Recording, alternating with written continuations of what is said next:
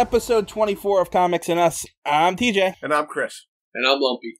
And this is the review show that reviews comics chronologically, kind of. We're going into Detective Comics number 46 here today. It was released in December 1940. This is the last one of the 40s. It is... how many pages? 13 pages. 13. And the issue is going to be called Professor Strange Feared Us. Oh, and this one costs $1. Why? No, it's... You know, it's 10 cents. It's still 10 cents. 10 cents and 15 cents in Canada. So the cover is Batman and apparently making noises. Somebody's making money. Okay, go on. Cha-ching. Batman's punching some guy as Robin does his patented crotch move. And it's just, that's it. These covers are getting cheaper and cheaper. Yeah, but they got Robin doing the crotch thing, like you said, on the front. That's the first time I've ever seen it on the cover. Yeah, it's like it's his trademark move. It really is his trademark at this point. It is his signature move. He almost does it once a comic. He's got to be averaging once a comic. Alright, so it's still made by DC Publications. I don't see Bob Kane on the cover of mine, but... No, on the splash page, but not on the cover. Not on the cover, on the splash page this time. And Batman's still up in the corner circle with his large ears, so... Yeah, why don't they get rid of that large ear Batman? Why don't they need to do something about that? I kind of like it. I like it better than the other one. I think they just need to get rid of that little circle altogether, honestly, at this point. Truthfully, yeah. They don't have that other circle on this one that said, like, DC Comics Production. It's on the top of mine. It's DC Publications. Oh, yeah, see, I don't have that either. It's not on mine. Nope. Nah, I have it. It's in the right-hand corner across from the circle of the Batman. Well, no, they didn't put that on this one. Alright, so we're opening it up with a splash page that's actually canon as Batman swings in on a bunch of thugs robbing somewhere else or something. Fletcher Silver Company. Yeah. He swings in, he makes a few jokes, and he beats them up. Jokey Batman. I'm not a fan of jokey Batman. I don't... It's a tough call for me. Sometimes I kind of think it's funny, and then sometimes I'm kind of annoyed by it. I don't like, sometimes I do kind of chuckle over it, and then other times I'm like, that's not Batman. So, come on, he's kicking the bad guy in the face and he says, heel meets heel. That's not good. That's not good. Yeah. Yeah, some of them aren't, you know? I do like that that's good. I do like that they're numbering the panels again so I don't get lost. But they're not consistent throughout. I know, they do it sometimes, and sometimes they don't. And the backgrounds are disappearing again. Yeah, it's just like rush again, huh? Yeah, they're detailed panels for 2 panels, and then like 5 of just pure red. Yeah. And then after Batman beats them up, he tackles them again for some reason, and again continues to beat them up. He even calls the one guy cute while he's beating him up, too. He does say something like that. Cute little cut-up, he calls him. Yeah, cute little cut-up. So, have I not noticed it before, and I just noticed it in these 3 comics, but is the narrator going on a little more than normal? Like this one is very wordy, too, but yes, we do have more narration, I believe, too. Because especially in these 3. Okay, so it's not me, I've just... No, in these 3 that we just read, they are all... exactly like that. There's a lot of narrator in I gotta be honest, this first one I didn't think was bad, but my god, it took me forever, because it's like reading a novel. Yeah, and that's how I feel about the last one for this one. Really? I just felt like it had a lot of words. I liked it, actually. I liked all 3 of these, but... Yeah, these are better than the last couple. There's a lot of words. And some of them were actually totally worthless. Like, some of the narration is like, why would you even write that there? I don't understand, but... To be fair, the last one you just read an hour ago, so you're probably just rushing. Yeah. It's true. But I liked it. But I only read it not long ago, so... So, Batman's about to finish them off when he grabs the last guy, and he realizes it's only a kid. Didn't we do this already? This is not the first time he's grabbed a person and said, oh crap, it's a kid. No, it's not the first time. Last week. Yeah. The kid says, don't hit me, and Batman says, alright, but I'm sending you to jail. He says, don't send me to jail, I'll tell you about what's going on. He's like, all right, what's going on? And then the kid explains that a bunch of mobsters or something are gathering under some leader called the Professor for some big crime spree coming up. And then Batman says, okay, you go to that meeting. I'm going to leave these unconscious guys here and let them go so they can go to the meeting too for some reason. Right. Well, you skipped the part where he says, all of us got a vial of these pills. They're supposed to make us immune to the Professor's stuff. They don't even say what, like, the stuff is or, like, if it's... Because they don't know yet. Okay, so they just all have pills. So Batman takes them. He's like, give me them pills. Yeah, he says, give me those pills.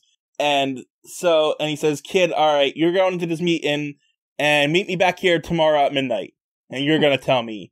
And he lets him go. And the kid goes. And then Batman disappears. So all the thugs go to this meeting, and we find out that the big leader behind everything is Professor Hugo Strange. Yeah, and he looks like he's got a butt for a head this time for some reason.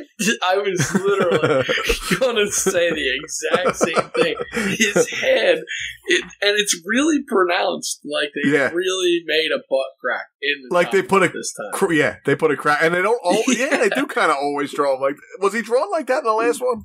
I can't remember, but in this one, for some reason, it really looks like a butt on the back of his head. I actually didn't even get that. I thought it would look more like a brain to me, but whatever. It looks like a rear end. It looks like a butt. It does. It's two lumps like a butt. So Hugo Strange is tells them about, I don't know if he explains what happens here, but he says that he's got this powder that you shoot with a gun or spray with a gun, and it makes everyone afraid. They don't really explain it there, but that's the gist of it. He actually says, I will give you your instructions now. And he never says the instructions. Right. But the instructions are tomorrow at noon, but oh no, the guy's supposed to go meet Batman tomorrow at midnight. So right. Batman really playing this poorly here. He has no way to contact him. The plan's going down earlier. He didn't consider maybe it was going to happen with tomorrow, or... Listen, he could have said, I'll wait here. Come back after the meeting. Or he could have just broke up the meeting instead. No, he wants to find out what's going on. I mean, but now he's going to let it happen. Right. Well, he does that a lot. He doesn't like to get in the middle of it until it gets like, bad, for some reason. Batman likes to let stuff go a little bit. I think he kind of likes the crime a little bit. Before we go do this. Yeah. Well, because he can't, like, if he just goes to the meeting, he can, like, lock them up for planning stuff. But when he catches them doing stuff, he gets to kick their asses. I think he likes kicking their asses. Or he could almost get Robin killed, too. He's trying to get Robin killed. Right. Yeah, Robin's not in enough danger unless something's actually happening. Right. Unless something's going on. So tomorrow at noon, all the banks are getting robbed, and warehouses and people... safes are getting robbed. It's just a crime spree all around. And they're shooting cops with the spray, and they're all getting scared. Everyone who's shot with the spray is scared and giving up real easily because they're afraid of... This is scarecrow gas, essentially. Yeah. Only it just makes you afraid instead of shows you your nightmares. But it doesn't make you afraid of your nightmares, it makes you afraid of everything, apparently. Right. Yeah, it's weird. Well, I don't know if it's like... It's kind of strange. It only makes you afraid of Hugo Strange. No, it makes you afraid of the criminals and everything else around you. Yeah, the cops are like, don't hit me, don't hit me. Yeah, but it's weird because the way Hugo Strange does it, he's saying that he's going to take over the government pretty much. Oh yeah, and everybody's going to follow him. He doesn't explain that yet, but he's going to use the spray, and when he goes to make his demands, they'll be too afraid to stop him. Oh, gotcha. And then there's this like logo for fear for some reason. I know that's not what it's supposed to be, but it looks like. It looks like they're trying to hypnotize people. It looks like. Yeah, but what we learn here is that Batman does not work during the day because no one got stopped. None of those crimes. They all got away. Right. No, I don't even know if he heard about it. Like, I don't even know if he heard it on the police scanner because he knows nothing about it. Well, we find out in the next issue that he's just wandering around during the day as Bruce Wayne, so... I was going to say, I don't want to spoil anything, but he's just being a playboy by day. He's just... what he does. He's hanging out. I don't know when he sleeps, but... He's probably in Commissioner Gordon's place right now. Nope, he would have got told about the crimes. That's true. He was probably at one of his rich friends' house. But, so the criminals bring back all the gold and stuff to Hugo Strange, and Hugo Strange is like, yes, now I can conquer the government and stuff like you said earlier, Lump. Yeah.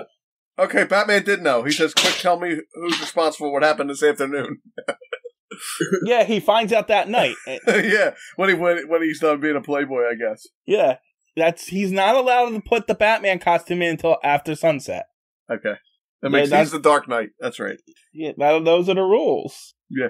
He is the Dark Knight. They have actually called him that. I'm sorry, this is not where Hugo Strange says that. Hugo Strange says, "Oh, that kid looks suspicious," and then the boss of the kid says, "Okay, I'll have him followed."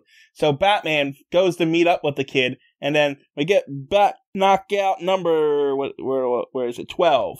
148.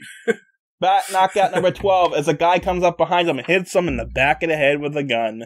For being the world's greatest detective, he don't look around first before he meets with people. Like, he's up on the roofs and shit. Why don't he look around for a little bit before he meets up with people?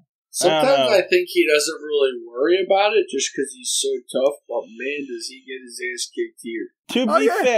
To be fair, he is getting knocked out by Dick Tracy. True, it does look like Dick Tracy. I'm pretty sure he did a drive-by in the last couple comics too. Yeah, he's been getting around Dick Tracy in these Detective Comics because I think Dick Tracy was out during this time. I'm sure he was. I'm not sure Dick Tracy is DC though. Oh, it's not. Not. No, but I think Dick Tracy is out at this time. I feel like Dick Tracy's been around before a lot of them. Yeah, I think he's the reason why we get all these weird villains and stuff. Yeah. So the thugs bring Batman to Hugo Strange, and Batman's like, "Oh, I should have known it was you, Hugo Strange. Why? You fought how many professors?" Well, because he thought he was dead, and every time he thinks somebody's dead, they come back. We'll get to that. But, so this is where Hugo Strange explains his master plan before he has his thugs beat the crap out of Batman. Oh, beat the crap out. Didn't we think Dr. Strange was dead? Or was he in jail? Doctor Strange. Died last time. Doctor Strange is Marvel, but Hugo Strange. Well, he's still a doctor, and he is strange, so. They call him Professor Strange. But Doctor, Professor, whatever. He broke out of jail, and the last we seen him was with the Monster Men, where Batman murdered all those giants. Yeah, I remember now. Okay. I don't remember how he defeated them. He probably threw him out a window or something. Yeah. But all these thugs beat up Batman and knock him out for this is knockout number 13. But I want to know, one of the thugs does note, this is for what you did to me on the pier. So this guy must have been in one of those previous comics on the pier. Oh, yeah, he does say that. Because it says all Batman's, he's coming, all the thugs he beaten up or taking revenge on them right now. So these are like... They kick the crap out. Somebody hits him with a hammer. There's a foot to the chin. Like, they just beat the crap out of him. Yeah, they knock him out. I guess I assumed that was just from earlier in the fights, but it doesn't really say that they were on a pier, so you might be right. That might be from another comic. Yeah, they were never on a pier. Yeah, because they're just in that warehouse, I guess, in the beginning. I mean, I guess that warehouse could have been on a pier, but I just took it that these guys were, like, from other comics. Well, not really from other comics, but, like, random thugs that got beat up at Batman at some point. Well, the bald-headed guy with the yellow suit on? The bald-headed guy with the yellow suit on looks familiar. That's because they use that same drawing all over. That same mug, yeah, they do. Well, and he is... We'll get to that in one of the later comics, too, I would bring up, but go ahead. I was looking to see, there is a bald-headed guy in a yellow suit. They're just all different drawings. It's not really anything noticeable, So, instead of killing Batman and unmasking him after he got knocked out for a second time, or just killing him, or, anything... They throw him in another room and continue their evil monologue. Yeah, and they don't even shut the door all the way. No, they leave the door unlocked. These are crappy criminals. Like, you think Professor Strange here would be smarter than that? Yeah, he thinks he's won, I guess, but whatever. Batman stays unconscious for a little while. I guess it doesn't really say how long. It's just for a while so he can recoup. And then he gets up and says, I'm not healed yet. I must rest for a little while longer. And I guess we wait a little while longer. Yeah, he just listens in, I guess, before he... Yeah, and then he waits for a few of them to leave, so it's like only 3 left. And then he comes out and pretends to be still hurt, but the rejuvenation power of Batman is really strong because now he's fine as he beats the crap out of the last 3.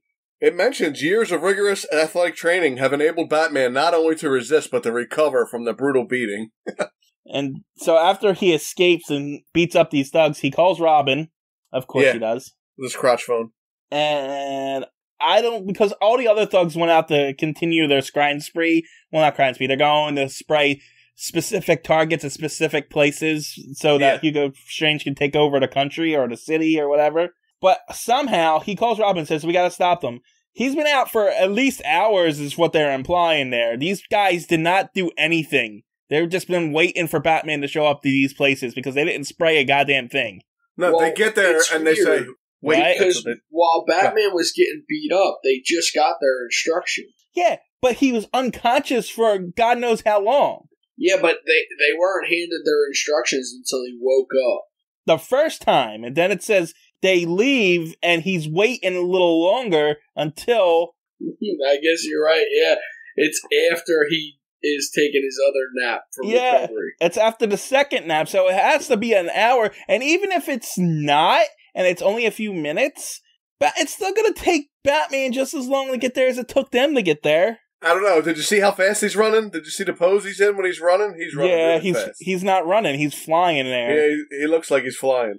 It's a speeding bullet. Don't you, say you're going to release some kind of gas into the subway. Don't you go into the subway and release the gas? Or do you go there and play the hell around for 15 minutes? Apparently, that's my point. They do nothing. It doesn't make sense. They're waiting for Batman to come there and beat them up. It's also weird. It almost seems like this gas, they actually have to spray directly at someone and not just release it into the air. Well, but they're going to dump it into the reservoir later. Yeah. Yeah, that's true. Yeah, there's some holes in this story. Which also doesn't make sense because if it's a gas, the water would just evaporate it. So when I first read it, I thought the same thing. I'm like, wait a minute. You're going to release the gas into the water, so then what? It just goes up in the air? Did they call it gas before? Because now they're calling it dust. Fear dust. Yeah, I was going to say, they are saying dust, so... Alright, maybe it is dust, but I don't know how you spray dust from a gun that stays in the air like it is. That's why I'm calling it gas. Yeah, I don't know. There's holes in this one, I told you. How did Batman know to go to 42nd Street Station anyway? Did he hear them say 42nd Street Station, I guess? I guess. He was listening on his nap for who knows how long, so... Because he knows where all of them are. Because he sends Robin to the reservoir, and for some reason Robin needs to climb a telegraph pole, because that's what it's called in this, a telegraph pole. Yeah, and then walk the wires. Yeah, I thought that was strange, and he get electrocuted or something, but then I realized they said telegraph wires, so I don't know if telegraph wires work the same as our current electrical power grid. Isn't that the one with the tick, tick, tick, tick, tick, tick, tick? Yeah. Yeah, I don't know. I wouldn't think there's a lot of power in them. I was going to say, in your regular phone line, there's no real power, nothing that would shock you or anything. Yeah, but on the telephone pole lines, if you get caught up, if something goes wrong and you're up there, you're getting electrocuted and dying. Yeah, but I'm guessing they don't have the same power as that. Even without electricity, he could fall. Batman wants to kill him, that's why. Well, to be fair, he decided to do this on his own. He doesn't need to take these wires. He really doesn't. Where did it get him anywhere any faster? Or no. He gave him the drop from coming from above, dropping down. I see that, but that's only to hit one guy in the chin, I guess. Yeah, but to be fair, he's also was raised in a circus. So... I was going to say he's a professional circus performer. So the idea of him going up there and walking across the tightrope doesn't surprise me as much as maybe not do it on dangerous electrical wiring. I know he sings Roll Out the Barrel. He sings Roll Out the Barrel right now, too. He does sing that. Well, he shows up at the reservoir and beats up the thugs and stops them from dumping it in there. And then all of a sudden, he's at movie theater. Yeah. I see the marquee. Yeah. So I looked up that movie that's on the marquee. Melody of 1941. Okay. I don't think that it exists. Tyrone Taylor and Myrna Rogers. Maybe it's not a movie theater. Maybe it's a play. Maybe it could be a play. Because I looked up Melody of 1949. There is a movie called Melody of 1940, but really, yeah, but it has none of those actors in it. I don't even know if they're real actors. Well, so I guess it's just made up for this. Yeah, probably. So Robin shows up because the thugs are going to use the dust from on top of the movie theater. Does movie theaters back then get that much of a crowd that it's worth doing? On the outside? Like, they're not even inside the theater. It doesn't seem like a very strategic place is all I'm saying. No. But Robin stops them, of course. Knocks one guy off the marquee. And then, he just beats him up. And then it's off screen. It tells us Batman interrogated a guy and found out where Hugo Strange's plane was. It tells us it doesn't even have a panel for that. It's just the narrator talking about it. Yeah, it just tells us there. And apparently the plane's not working right, according to Professor Hugo Strange. Yeah. But Batman shows up and they start fighting, and then Hugo Strange has a hammer out of nowhere. And all of a sudden, go ahead. Maybe he was trying to fix the plane.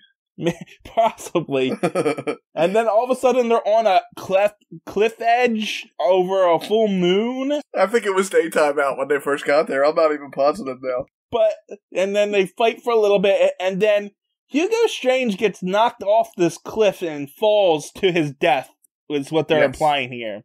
Yes, like, I don't know how he's going to survive that. But I know for a fact that he does. Yes, me too. I was going to say he will. It's fine. But yes, he's dead now. But I also know he disappears for like 20 years. Really? You think this is it? No, because this Hugo Strange does come back apparently. Okay. But he's gone from comics for a long time. Huh. I think they wanted to kill him off here, and then a new writer came in and says, I'm not killing him off, and bring them back. Yeah, just somebody else wanted to use that character when they started writing. On your panel, when Batman's looking down on the cliff, do you see blood? No. No, is it? Because on mine, it shows like the ravine and the body. Yellow water at the bottom? Yeah. Mine has, it's splattered in blood. There's a splash of blood. Yeah, it's red. Oh, see, why? Why did they take that out? It just looks like a splash of blood. So that's why I'm like, there's no way he's alive. Yeah, and there is none of that in our or in my copy anyway. No, definitely no. I got a yellow like stream at the bottom of the ravine, and that's it. There's no red. It's not yellow on mine. Because mine's a little faded, but it's clear as day. There's like a black spot right in the middle, and there's streams of red. Honestly, on the panel I'm looking at, he's falling because it says "Yah" all the way down. Yeah, that's what ours is. He's falling into this ravine like a very deep. It's like big mountains. Now, do you have a "Yah," TJ? This water. I didn't notice the "Yah." I thought it was like waves. No, there's squiggly lines, and it says "Yah." Huh? Maybe it's not blood then. Yeah, he's falling on ours. He didn't hit the bottom on ours. He's falling. Maybe there's just a red mark over Hugo Strange. Because I don't see Hugo Strange. I see a splash of red. Maybe somebody was killed reading your comic. That's better than what I was going to say. Splash of real blood on there. Yeah, you got real blood on yours. Yeah, that's weird. Huh. I think we found a murder. I think we need to become detectives now and figure out who did it. Well, Batman did it. Yeah, Batman killed a lot of people already. We'll just blame him. Yeah, it doesn't matter. But they think Hugo Strange is dead, and then they go home and say, job well done. Yeah, well, first he's going to hand over those pills so that they can make an antidote for all the people who are still scared. Of course, they already took the pills, so they went and be scared. Robin got sprayed with the dust at one point, and he said the dust doesn't even work on him. I'm not positive when Batman saw Robin and gave him the pills either. He didn't. He did, because Batman says, take the pill that I gave you last night. Yeah, he does say that. He did. When he met with the kid for the first time, there was a whole day in between. Yes, you're right. Okay, you're right. Well, Batman loves our little get-togethers, just so you know. It says it right in that last panel. So. Well, yeah, the last panel is, next week on Batman. Thanks for being with me again this month. Robin and I look forward to these little get-togethers with all of you readers every month in Detective Comics. Let's make it a stand-in date. It's not a bad drawing of Batman. I like the drawing of Batman. I noticed they put the moon in a couple times, I think just to break up the no background. Well, that's true. But the backgrounds come back after a while. Yeah. So some pages have a lot of background, and then some have like one background. I wonder if there's different artists working on these at a certain time. Well, only Bob Kane's getting credit for it. Yeah, we don't know who writes these. That's why I haven't been giving credit to whoever did, because they don't tell us. Also, Myrna Rogers and Tyrone Taylor are completely made up. It's official. They're not real people, not a real show. Just before I forget to tell you that. Okay. So all right, who was in this one, Uncle Chris? Appearances. You want to know who they got listed for appearances? Batman, Robin, Hugo Strange. Location, Gotham City. That's it. That's all we got listed here. It doesn't, like, I was looking at one of those sites too, because I was curious about if this is the last of Hugo Strange, if I was counting it as F count. Yeah. And on the list that I saw, it listed Hugo Strange, and then in parentheses it says apparent death. Yeah, well, I saw that one too. That's not the one I'm on, but I did see it said apparent death. Well, on this one, the synopsis says Strange apparently falls to his death at the very end too. So, on the one I was reading, where I found the info, it lists Myrna Rogers, 1 credit is this comic, and Tyrone Taylor, both appearing in the play Melody of 1941. Oh, maybe it was a play. As a credit to this, that's how I found out that they were not real. It's the only appearance it's not real. I read about it. Well, at least we know it was a play and not a movie. It was a play. Were movies even out? Like, yeah, I guess there were movies. Yeah, they would have been out. Yeah. I think Wizard of Oz was around this time. Oh, really? Also, Dick Tracy came out in 1931. Yeah, I knew Dick Tracy was around for a while. Yeah, I think Wizard of Oz came out in the 30s, ain't it? Maybe I'm wrong. You're supposed to stall while I look it up. Oh, I was doing the same thing. August 25th, 1939. Yeah, I thought so. Yeah. All right. Well, good. I was say that's it. I got nothing else. Yeah, I guess that's it for this one. I mean, it was okay. Yeah, no, it was good. It was good. In comparison to the ones last episode, I was not a fan of. These are better. It seems like when they have one of their returning villains, or one of the villains that you know is going to be focused on, those ones tend to be better than the ones that are just focused on mobsters or something. Right, I'm saying the ones from the last episode weren't good, but the Catwoman one was good, so you're right. That's right. Yeah, alright, well, I guess that's it. Go ahead with your stupid joke. Yo, don't call my joke stupid. Alright, you ready? This one's good. My friend said I'm starting to annoy her because I relate everything to Batman. She's such a joker. That was more of an anecdote than it was a joke. Listen, these are the jokes. I'm coming to the bottom here. I'm scraping bottom here. Alright, anything else anyone wants to say? I was still waiting for the joke. Okay. Bye. Not say bye. That's what I said. Bye. Bye.